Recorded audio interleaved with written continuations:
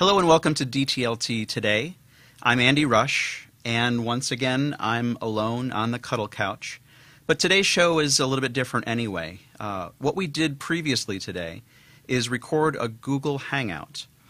Zack Dowell from Folsom Lakes College in California is hosting the Innovation in Educational Technology Unconference.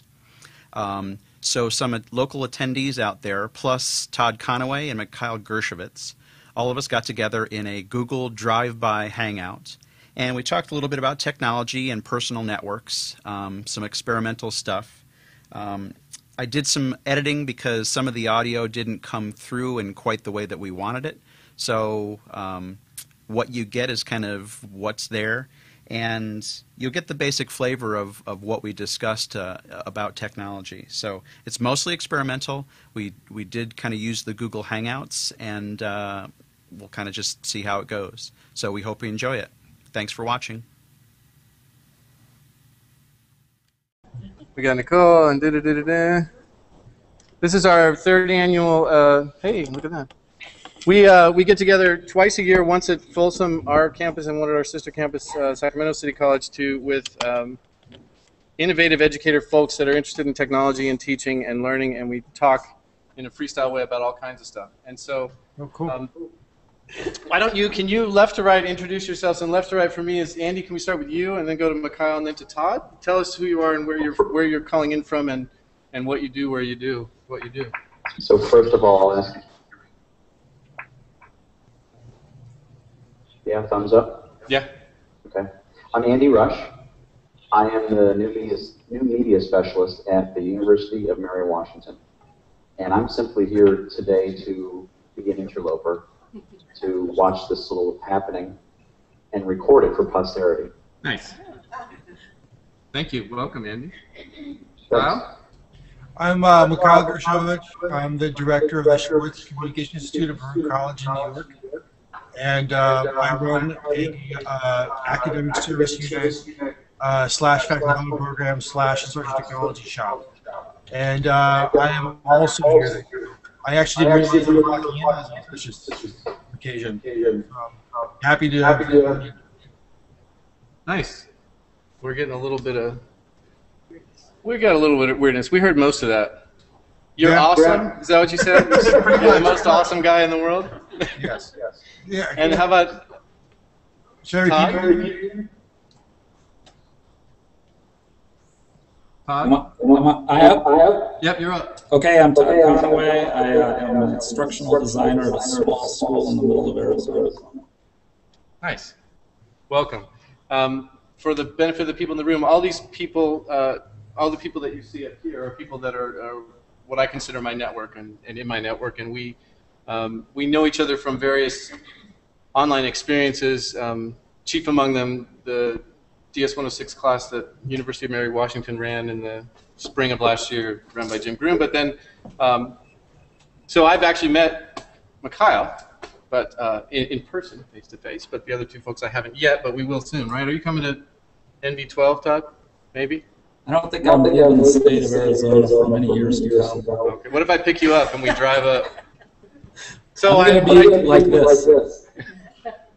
So what I ask these folks, I give them a very basic kind of a prompt, and the idea being that, and it kind of ties into what we're talking about with Jason, but the idea that the kind of connections or interesting things that can happen when you kind of expand your reach, when you go out into the open, when you engage networks that are outside of the silo of your class, when you make projects available to the world.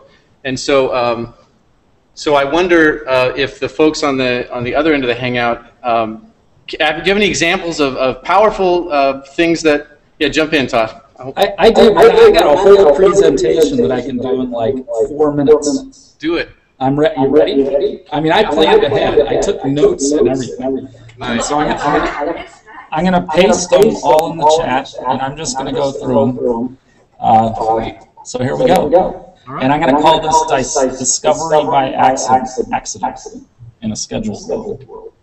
So I've been a part of this cyber salon down in Phoenix for a couple of years, and it's a group of educators that do exactly what you people are doing in that room. They sit at tables with laptops, but they usually meet in a bar. But they do it once a month, and they do it religiously. And I was so impressed by the amount of effort that people were putting into this little group that I started one up here. And I've been doing mine up here for about a year. And so here's what it is. There's no real formal agenda.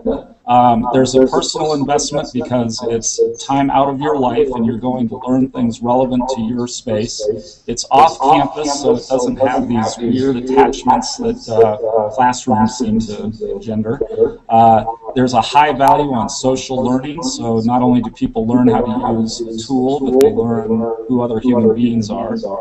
Everybody contributes. That's less or more. There's no hierarchy, and it's very playful. It has all of the great qualities that I would kind of want to see in a classroom.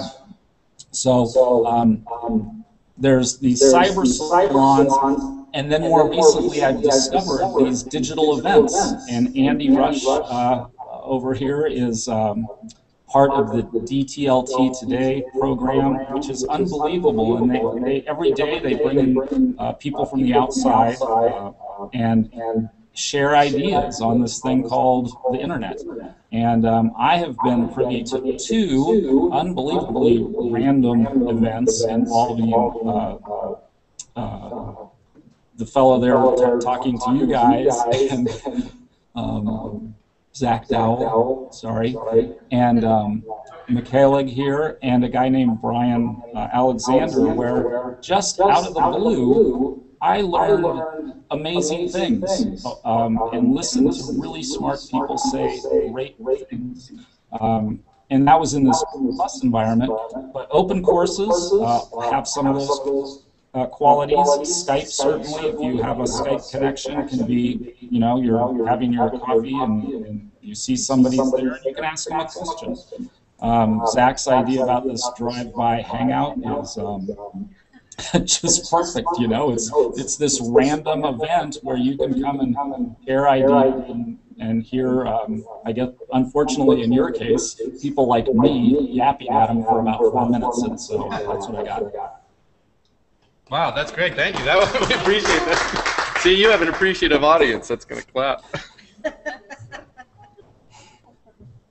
Mikhail, I wonder, what are your experiences? I know that's a broad question, but what comes to your mind when you think about the idea of networks like our network that we have in relation to the classroom or in relation to your work? Or do you have any thoughts? I know you do.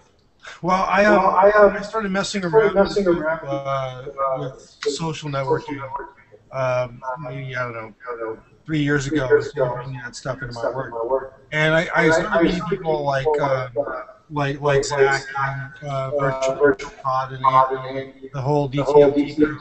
And what I find is that it's really enriched my understanding of what's possible. And I just find the ability to connect with other people and share ideas and exchange ideas have been hugely influential in the work that I do in terms of faculty development and curriculum. Because I feel like I'm learning in parallel with all the other BD stuff I'm doing, learning from people who share my interests, who want to play around with technology. This is something that, like, for example, today I saw that Andy and Todd and Zach were hanging out, and I clicked the button, here all you are. And now I'm going to hear what you have to say. I'm learning from you guys. And so I find this, these networks hugely useful, especially. Although it's taken a little bit of time for a little bit of get people around me understand this is not just a privileged version, or rather something that can produce.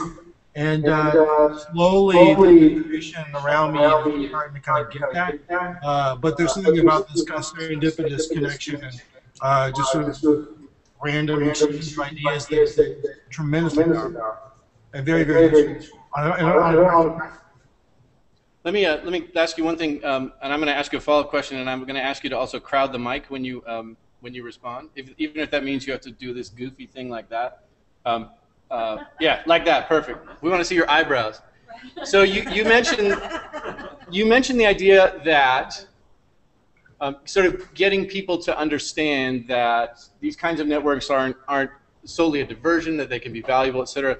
What do you think of the following statement that I'm about to make, that if you have to ask, you'll never know? That is, do you think that in order for faculty, for administrators, for whoever to understand the power of a network like this and the ability to draw on experts from around the world, et cetera, do you think that the only way to know that is to do that? Well, I think that's where it starts, right? I mean, I think connecting in this way is useful for folks to understand the potential of it. But sometimes imagination isn't enough, and you have to kind of help people along to really get it. I do think, though, that if I were to bring people who are skeptical to sit next to me and take part in this conversation, I think that they would be compelled to listen to figure some stuff out. But yeah, I mean, I think doing it is good. Andy, do you have any thoughts on any of that? I know you're just a recorder. Well, and here's what I'm trying to do. Monitor everything with the recording, hear all the brilliant things that you're saying, and then have some input. What I can say is, and I'm getting more freaked out with the echo stuff than others are. Before I go forward, can you mute your microphone, Zach? And I just want to test something real quick to see if this. Yes.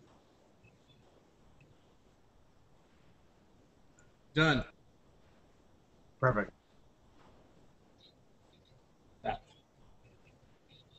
Kyle. All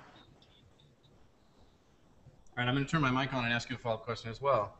So then do you bristle at the notion, the old school notion, that these relationships, these online relationships, you mentioned we've never met in person. Do you bristle at the notion that these relationships aren't real or are somehow lesser, or are they more, or do you have a take on that?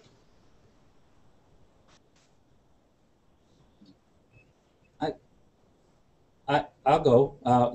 I feel like this is just as good as these have resulted in face-to-face meetings. I never knew Jim Groom until he went to a little town in Arizona, and I went to some guy's house and sat in a living room with the guy. And I have no doubt that at some point in time I'm going to meet these other two guys face-to-face in this thing, and maybe you guys and Zach. I have no clue.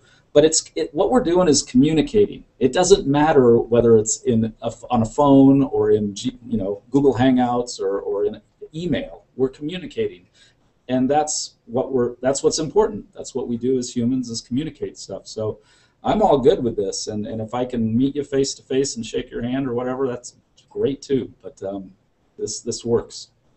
One of the relationships that you form in this way actually are as real as any other relationships. For example, my kids know who Zach is, and they've never met him before. They hear me talk about Noise Professor, and hear me talk about DS-106, and they haven't met Todd or Andy yet. But there's lots of other people who they've never met, who I've never met, who they know are important to at least my personal learning network, as some folks like to call it. But yeah, I mean, I think these relationships can be just as real and just as productive and interesting and intense as face-to-face relationships.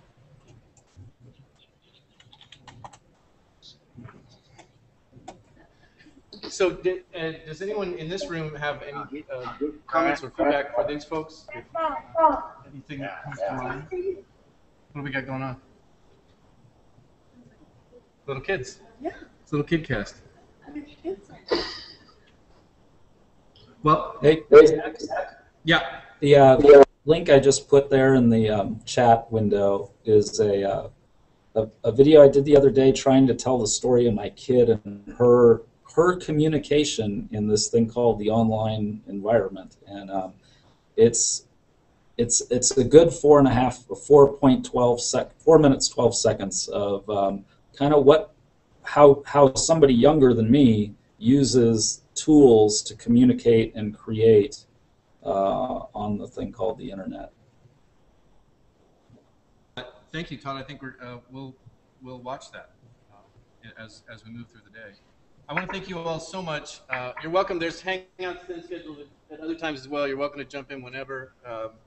And I thank you so much, and I think that everyone in the room thanks you so much. Thanks for coming. Yeah, well, I'll see you on Twitter. Thanks, gang. See ya. Bye.